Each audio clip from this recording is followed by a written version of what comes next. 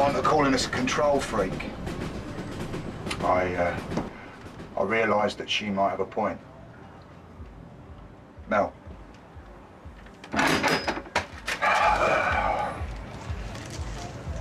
Been too demanding, ain't I? Of course you're allowed to not know. Have a wobble. I guess maybe I've been on a bit of one in the first place. I didn't want to scare you off.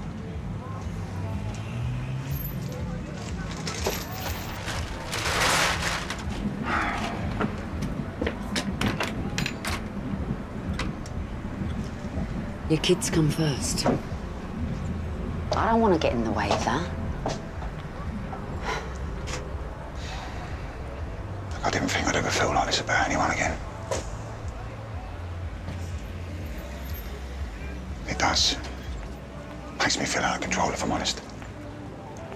I've had so many bad things happen, I don't like the feeling, but... Yeah, I get you. Yeah?